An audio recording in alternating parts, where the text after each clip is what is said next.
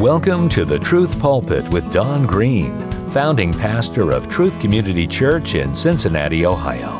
Hello again, I'm Bill Wright. It is our joy to continue our commitment to teaching God's people God's Word.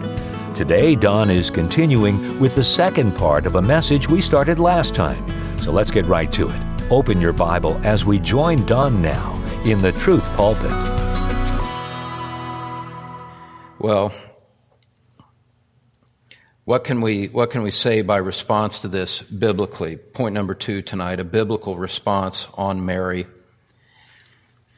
A biblical response on Mary. And by the way, if there's any chance that on subsequent media, if a Catholic friend has listened this far, I'm grateful for that. And let me just say to any Catholic that would come under the sound of my voice, we say these things out of love for the good of your soul, to help you understand that you have been deceived by a very powerful system, a powerful earthly system with spiritual influences that are not good, that are evil and demonic. And we say these things plainly so that you could see the truth and come out of that system and come to the true Lord Jesus Christ, who alone can save you. It's for the sake of your soul in part that we do this. We are not your enemy simply because we have told you the truth. We would be your enemy if we called you a brother or sister in Christ when we know that that's not true. We cannot participate in the deception that has already been played out upon your soul. God help you, and God help us. Point number 2, a biblical response on Mary.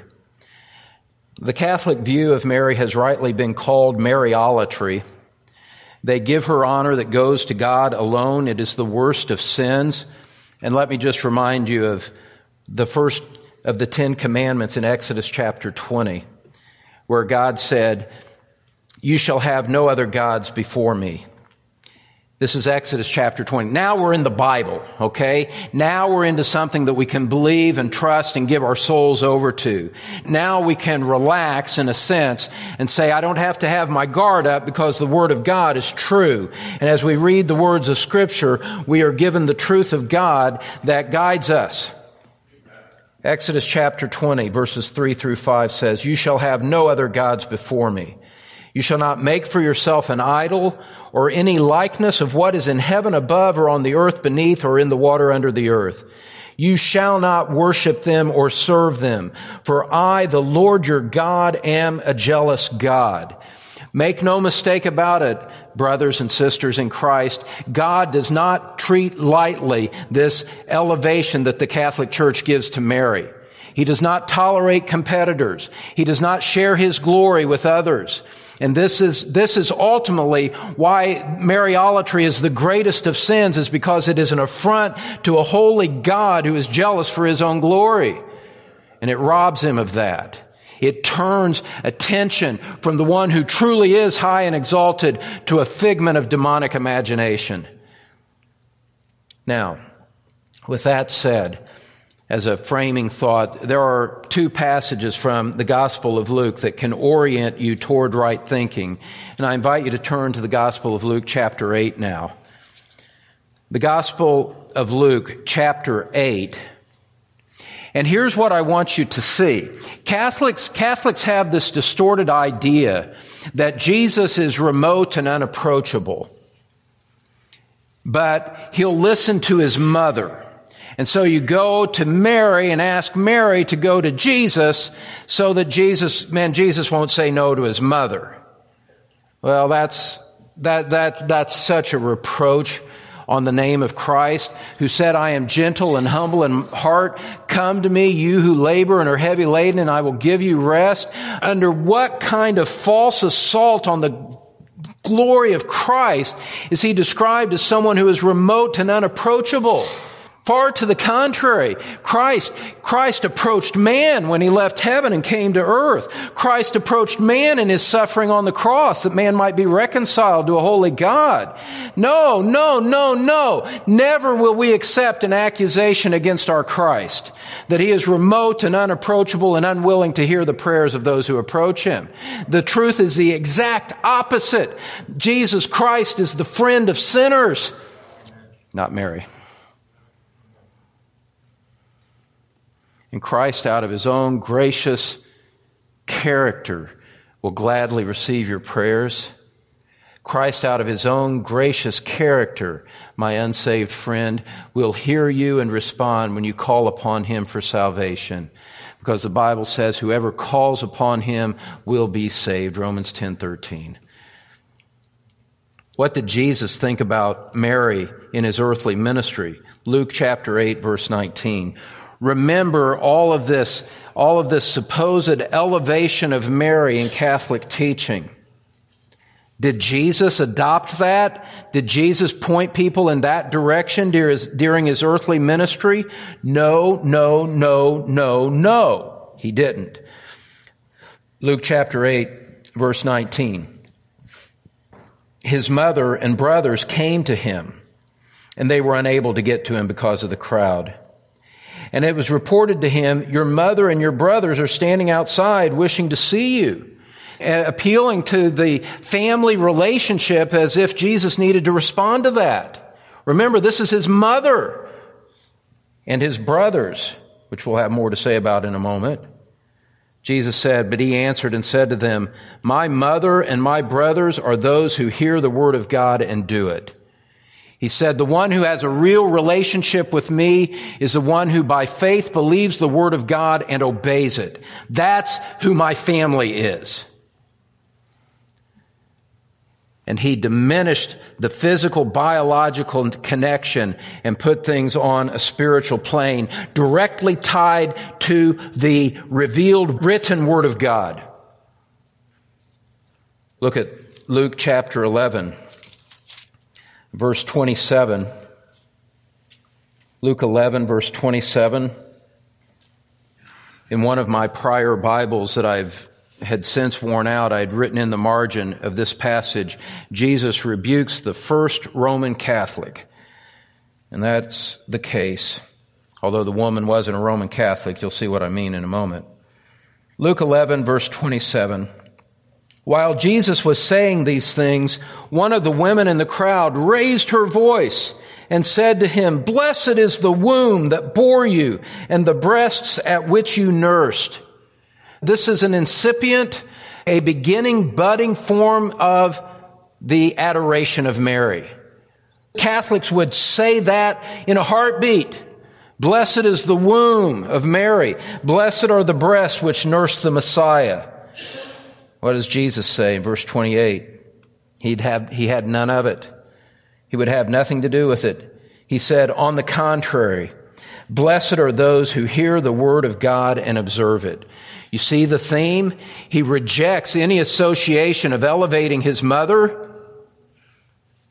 And he says, the ones who are blessed are the ones who hear the word of God and do it, who observe it. The ones who receive the word and by faith believe and obey it. Those are the ones who are blessed, not his mother. How more clear could it be? How more clear could it be? Jesus disavowed any notion that a family relationship with him carried any special spiritual privileges, including his mother. Beloved, you're all listening, right? Good. I want you to listen to this. The blessing of God comes through his written word, not through Mary. And Jesus made clear that when it came to his public ministry, it was he, not Mary, who was in charge. Look at John chapter 2. John chapter 2. These are all just framing thoughts here. John chapter 2, we'll begin in verse 1. On the third day, there was a wedding in Cana of Galilee, and the mother of Jesus was there. And both Jesus and his disciples were invited to the wedding. Notice how she is called the mother of Jesus, not the mother of God.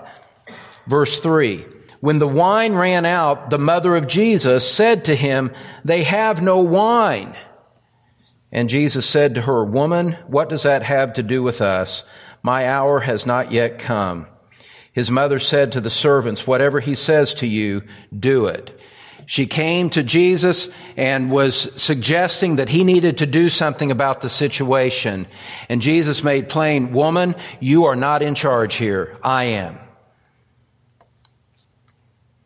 And rather than someone going to Mary and prevailing upon Mary to get Jesus to do what they want done, Mary tells the servants, "You do whatever Jesus tells you to do." This is a complete reversal of Catholic teaching. Mary had no special privileges. That is contrary to everything that Catholics say. Now, let's quickly go through the 5-part refutation of the things that we outlined earlier. First of all, now these are just going to parallel the first points. The Catholic teaching is now a biblical response, and we're just paralleling the points. First of all, Mary was not sinless. Mary was not sinless. You know what? Even though she was the mother of the Messiah, she needed salvation just like you and I do. And she made that plain with her own lips. Go back to Luke chapter 1 with me. Luke chapter 1. Far from being a co-mediator with Christ, what did Mary say in response to the news that she would give him birth? In verse 46, Luke 1, verse 46, Mary said, "My soul exalts the Lord, and my spirit has rejoiced in God my Savior. For he has had regard for the humble state of his bondslave. For behold, from this time on, all generations will count me blessed." She says, "I am rejoicing in God my Savior." Why would she need a Savior if she was sinless? She needed a Savior because she was sinful. And by calling God her Savior, Mary acknowledges her own sin. And beloved, that is consistent with other more general passages in Scripture that talk about the universality of sin in the human race. Let me remind you of Romans 3, verse 10 through 12, and listen to see if there's any room to squeeze in an exception for Mary. The Apostle Paul, writing under the inspiration of the Holy Spirit, said, "There is none righteous, not even one. There is none who understands. There is none who seeks for God. All have turned aside. Together they have become useless. There is none who does good. There is not even one." Mary says, "God my Savior, the one who redeems me from sin."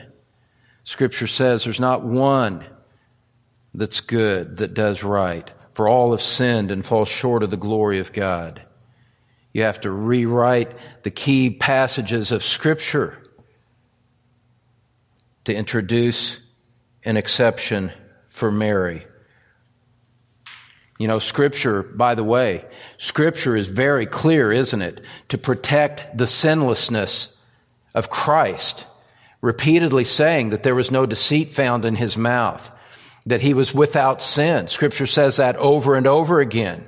If Scripture had intended us to believe that about Mary, certainly, and if that was going to be a core of what we believe, certainly Scripture would have done for Mary what it did for Christ. It didn't do it for Mary because it wasn't true of Mary like it was true of Christ. Secondly, Mary was not a perpetual virgin.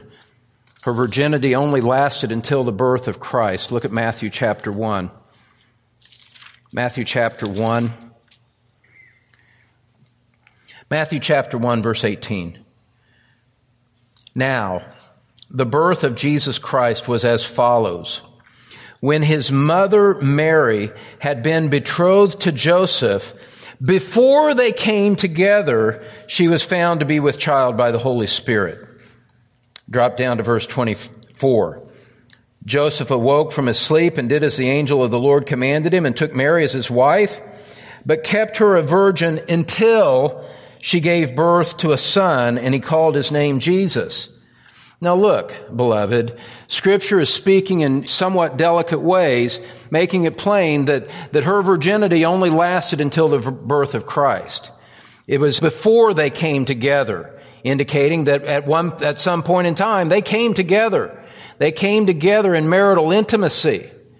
Verse 25, he kept her a virgin not permanently, not throughout the course of their entire marriage, but only until after she had given birth. And then their married life was like what any other biblical marriage should have been. Listen, if Mary had withheld herself from Joseph in intimacy, she would have been sinning against God to do so. As 1 Corinthians 7, 3 through 5 makes clear, the wife does not have authority over her body, but it belongs to her husband. Stop depriving yourselves. The whole command in marriage is that the husband and wife would be engaged in intimacy together. If Mary was a perpetual virgin, she sinned against God and against Joseph in doing so. The truth of the matter is she wasn't. Now, there's other ways to see this. There's another way to approach this. Scripture in multiple places refers to the brothers of Jesus. The brothers of Jesus. Look at Matthew 12. Matthew 12. Beginning in verse 46. I'm only going to read one passage here. I've got 4 in my notes. Matthew 12, 46. Once again, you find notice the way that Jesus deals with his family members. Verse 46, while he was still speaking to the crowds, behold, his mother and brothers were standing outside seeking to speak to him. Someone said to him, behold, your mother and your brothers are standing outside seeking to speak to you. But Jesus answered the one who was telling him and said, who is my mother and who are my brothers?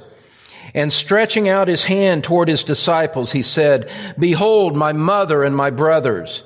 For whoever does the will of my Father who is in heaven, he is my brother and sister and mother.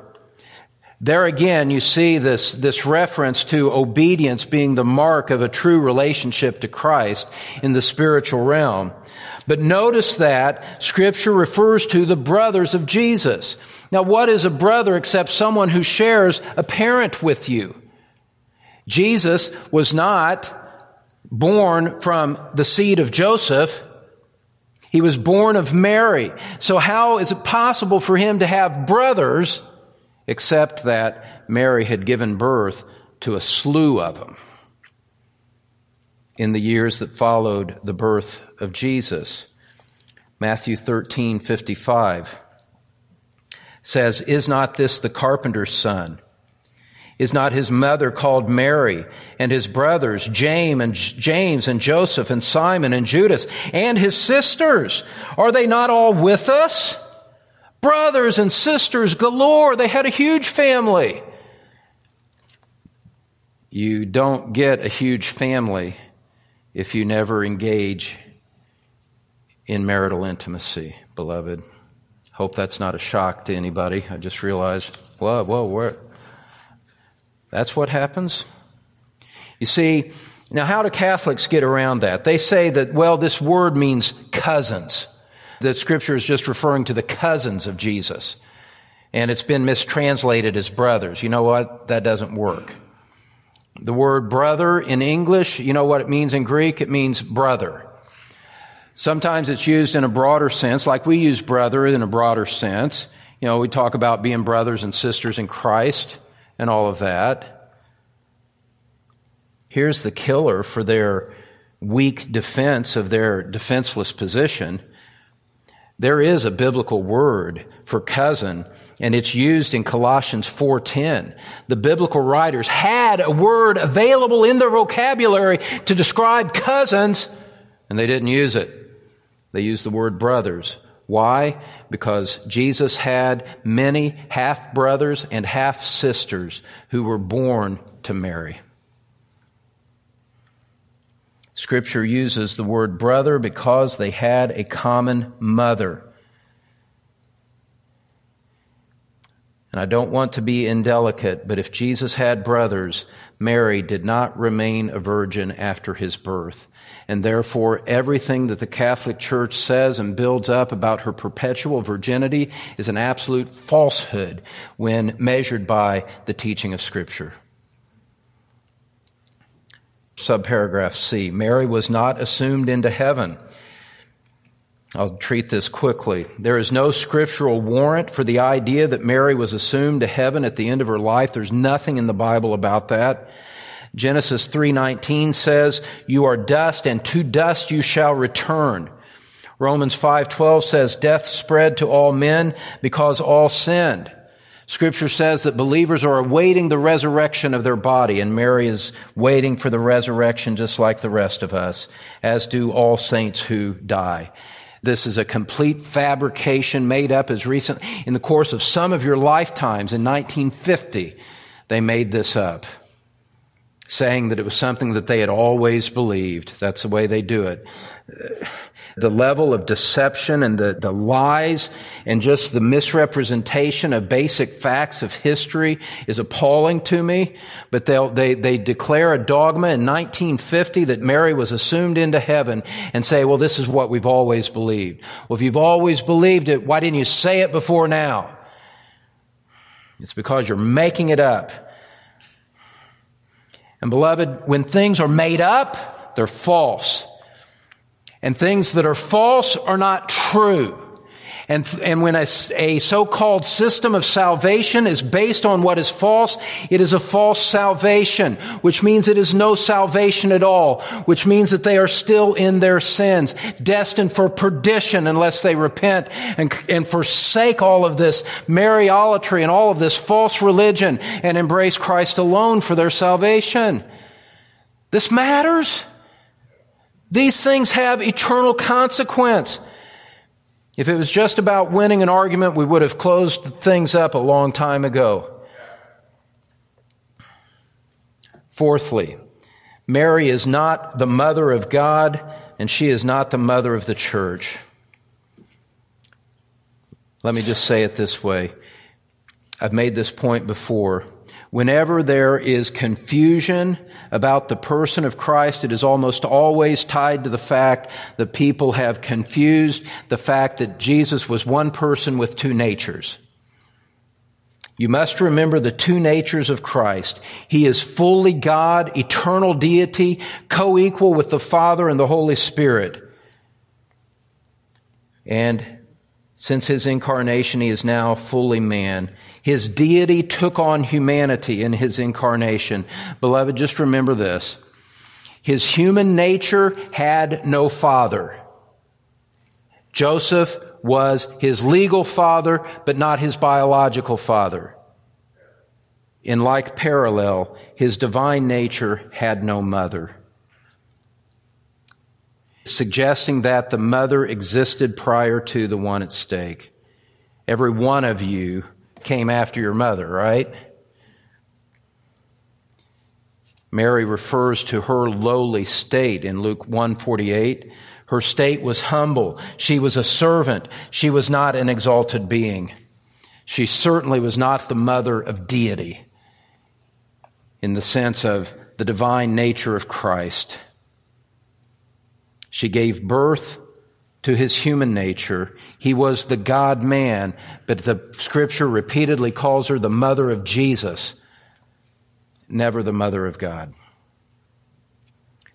Furthermore, Mary is not the church's mother. She had nothing to do with your salvation or mine. She is a part of the church, but she had nothing to do with the communication of grace to our souls. She had nothing to do with our regeneration. She had nothing to do with our redemption. Look at Acts chapter 1. Acts chapter 1. We're getting close to finished here. We'll be out before midnight and beat the timing of the Apostle Paul when Eutychus fell asleep and fell out the window.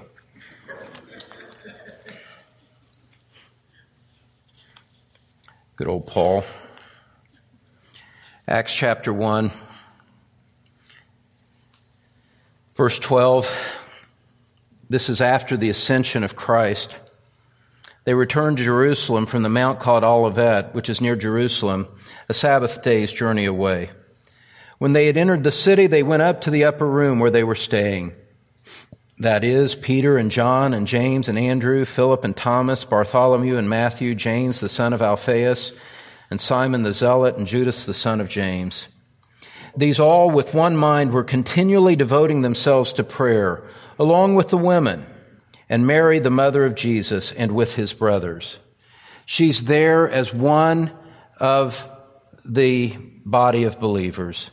Not over them. They're not praying to her. They're not seeking her. They're not adoring her and kissing her feet. She's there as one.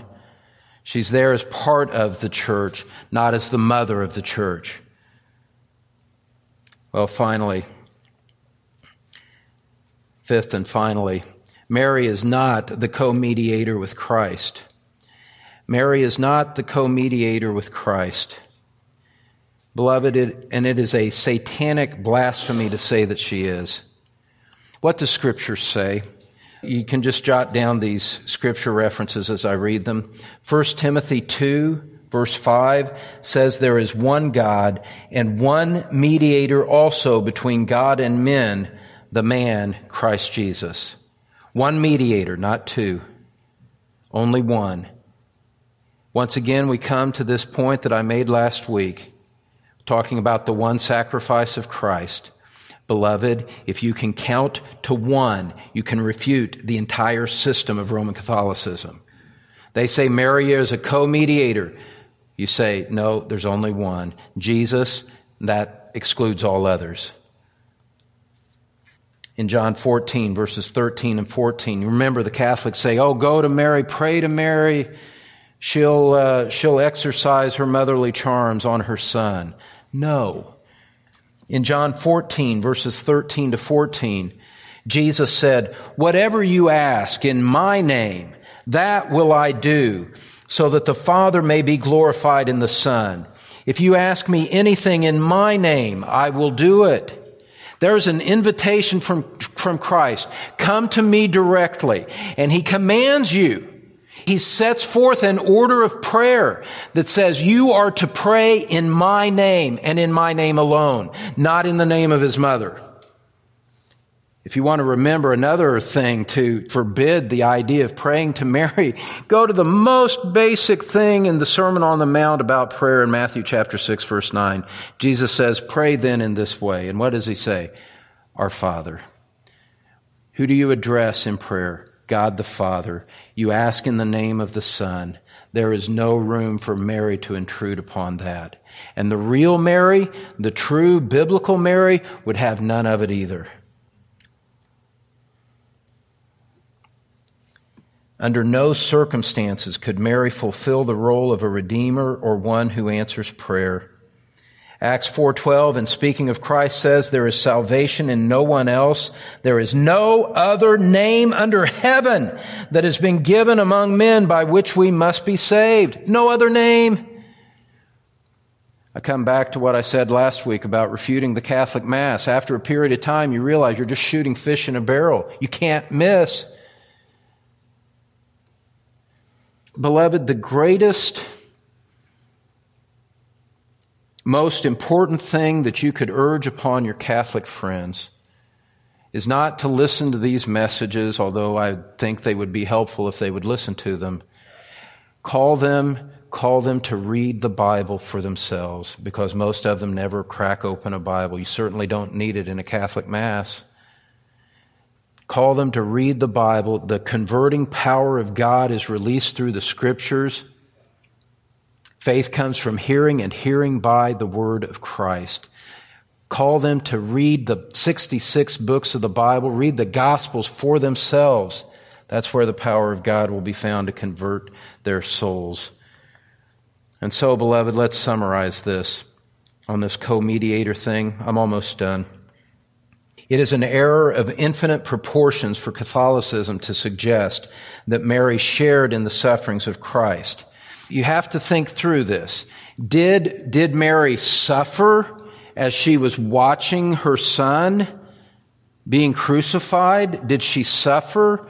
Yes, she probably suffered in her heart. It was painful for her to watch the one that she had nurtured from birth to be dying like that. But make a clear distinction in your mind about the sufferings of Mary and the sufferings of Christ. Mary's suffering was one of compassion as her human son was crucified.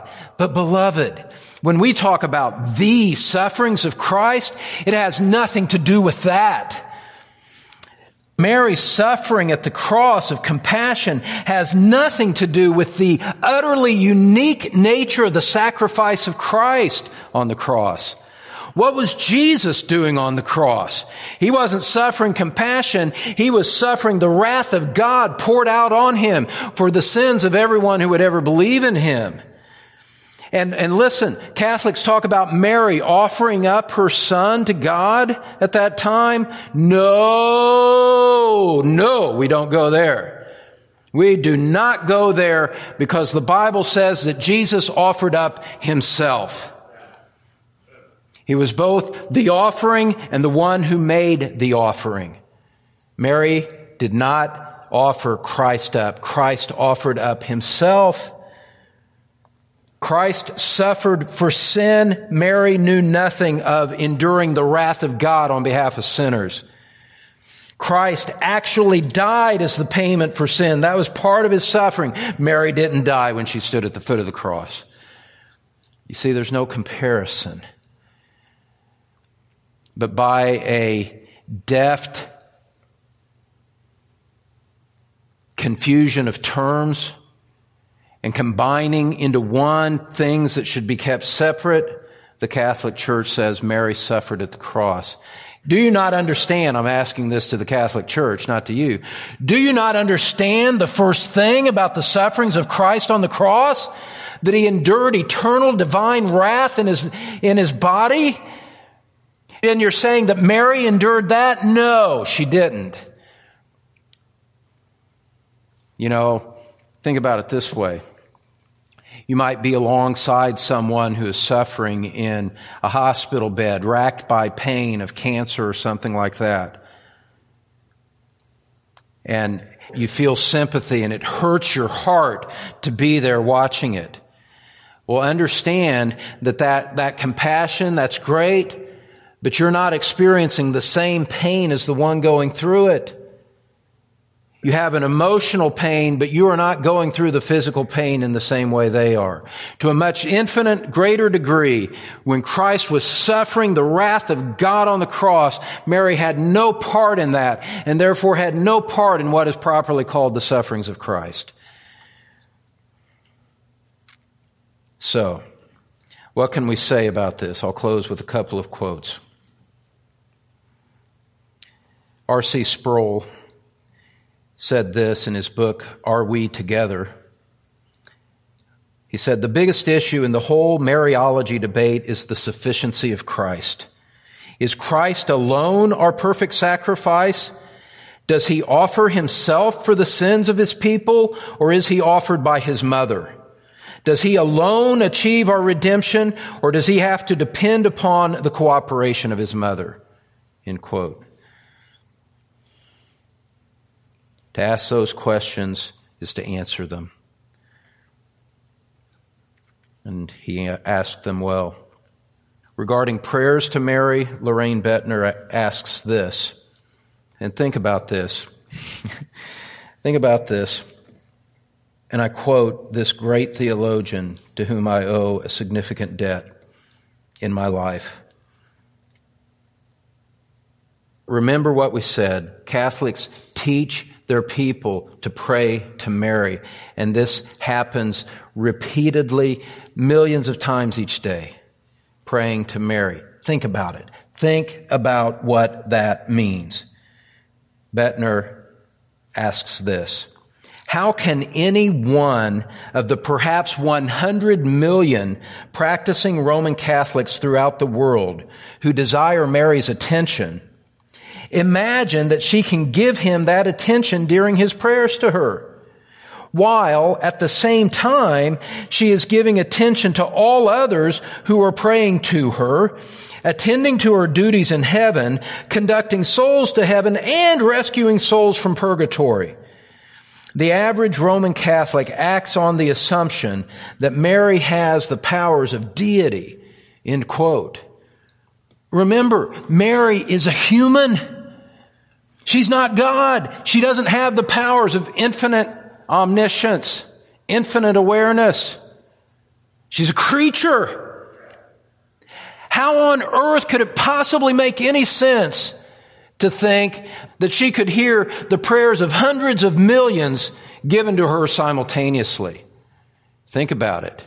Those of you that have more than one kid, 2 or 3 kids start talking to you at once, it's enough to make you crazy. Wait, just stop one at a time, please. You can't process 3 kids talking to you at once. Where on earth does anyone think that Mary can hear 100 million prayers simultaneously? The ultimate outcome of Catholic doctrine is that they will make Mary another member of the Godhead. I'm not the first person to suggest that. It's the only way that you could make their system work. And you would have to do this. To make the Roman Catholic system work, you take a Bible and you throw it away. That's the only way you can get to Roman Catholicism. So, is Mary worthy of veneration? Does she help save our souls? I made 5 points. No, no, no, no, no. If you entrust your soul to Mary, you are denying Christ and you will face eternal judgment in the end. Christ alone is the hope of sinners. Friends, have you come to Christ alone for your salvation? Even through a message like this, he would extend his hands and call you to come to him, because he receives everyone who turns from sin and comes to him for the salvation of their souls. Let's pray together. Dear Father, we ask you to rescue countless numbers from that wicked system of religion that we've examined again this evening. We ask you to have mercy on their souls. We thank you that you've had mercy on ours. Father, we rejoice in the fact that in Christ we truly do have the one mediator, the one true Redeemer, the one who can truly deliver us from sin, the one who will never let us go, the one who will never leave us nor forsake us. Father, while it's been so distasteful to consider these teachings on Mary from Catholicism, it is a great blessing to turn away from that and to look up to the one true Redeemer,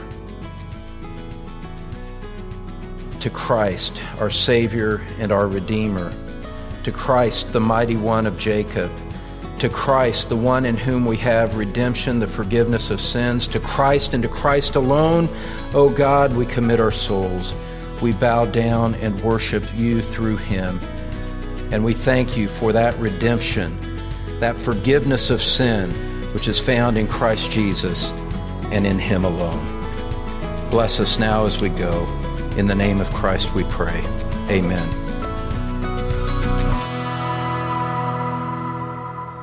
That's Don Green here on the Truth Pulpit. And here's Don again with some closing thoughts. Well, my friend, before we go after today's broadcast, I just want to invite you to look me up on Facebook, Don Green on Facebook. I often make original posts. I make comments about ministry and other matters of biblical importance there that do not make their way into this broadcast. And so if you are on Facebook, I invite you to join me, look for Don Green, and join us on Facebook for another way to connect with our ministry. That's Don Green, founding pastor of Truth Community Church in Cincinnati, Ohio. Thank you so much for listening to the Truth Pulpit. Join us next time for more as we continue teaching God's people God's Word.